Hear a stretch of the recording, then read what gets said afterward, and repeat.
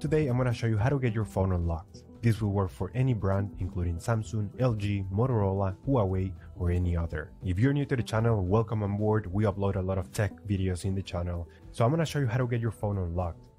And the first thing we're going to have to do is to get the IMEI number of the smartphone. To do that, simply dial *#06#. As you will see, the 15-digit number will show up on the screen.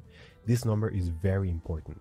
This is a unique number. Sometimes it's also behind the box or in the settings on your phone. Based on this number, we will unlock your phone. So now we're going to switch screens and we're going to proceed to a website.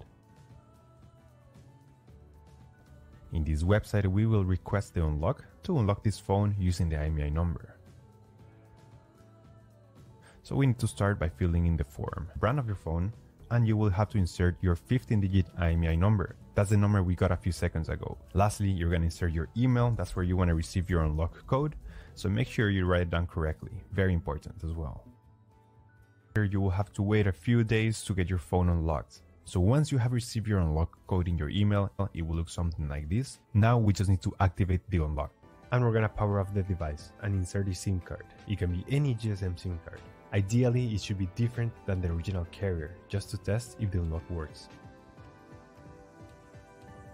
So when you power on your device, the first thing you're going to see with the new SIM card is this message requiring an unlock code to unlock the network of the phone.